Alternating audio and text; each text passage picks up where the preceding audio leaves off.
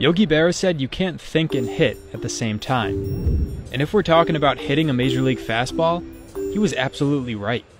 There just doesn't seem to be enough time for a hitter's brain to process a 95-mile-an-hour fastball and react quickly enough to hit it. The distance from the rubber to home plate is 60 feet 6 inches.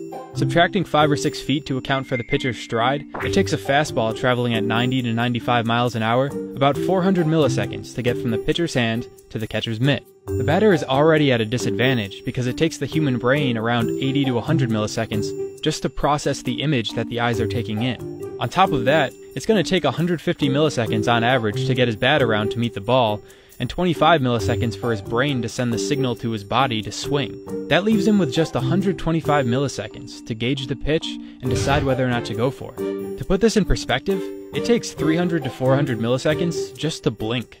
If the pitch looks good, the batter has a 7 millisecond window to meet the ball in a position where he will put it in play.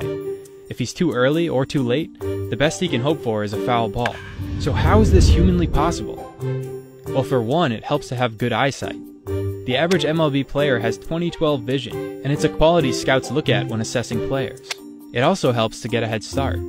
Hitters will begin their forward motion before the pitch is delivered.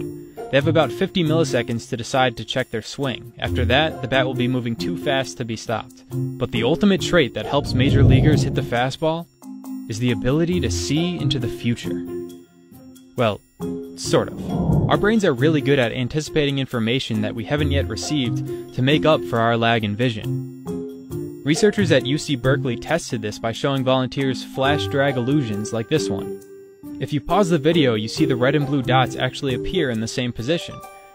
But while watching it in motion, they look slanted in the direction that the background is rotating. This is because our brains are predicting the motion of the dots based on the information we're receiving from the movement of the background. The same applies in baseball. Hitters begin predicting the trajectory of the ball based on the movement of the pitcher's arm before it even leaves his hand. This makes up for the fact that he won't actually see the pitch until it's a quarter of the way towards him. So you have to admit, hitting a major league fastball seems nothing short of superhuman.